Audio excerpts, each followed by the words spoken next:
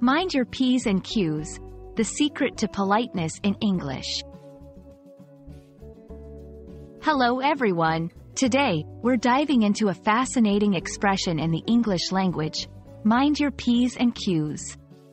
This phrase is all about politeness, manners, and being careful with your behavior.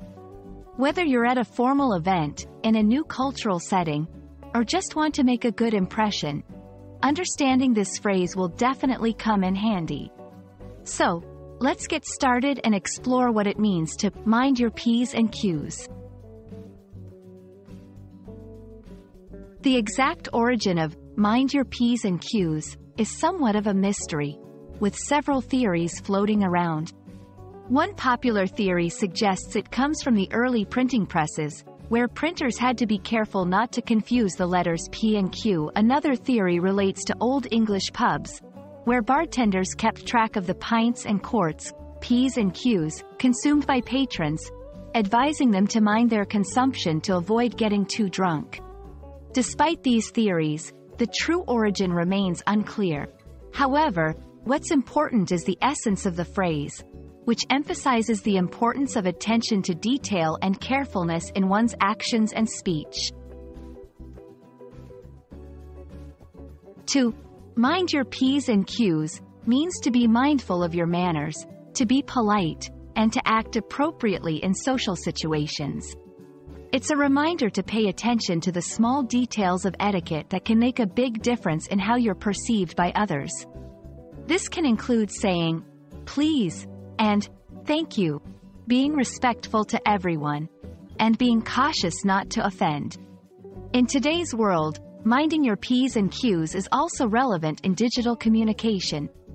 It's about being polite and respectful in emails, social media, and even in text messages, where tone can easily be misunderstood. 1. Be aware of your surroundings. Different settings require different levels of formality. Pay attention to social cues and adjust your behavior accordingly. 2. Listen more than you speak.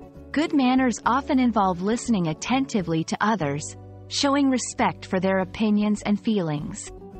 3. Be considerate. Small gestures, like holding the door for someone or offering a seat, are simple ways to mind your P's and Q's.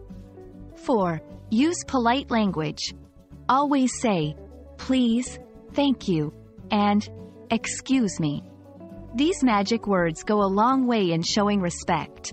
5. Be mindful online. Remember that digital communication also requires politeness. Think before you post or send a message. We hope this exploration of mind your P's and Q's helps you understand the significance of politeness and careful behavior in English-speaking cultures. Remember, it's all about making positive impressions and fostering respectful interactions. So, the next time you find yourself in a social setting, remember to mind your P's and Q's.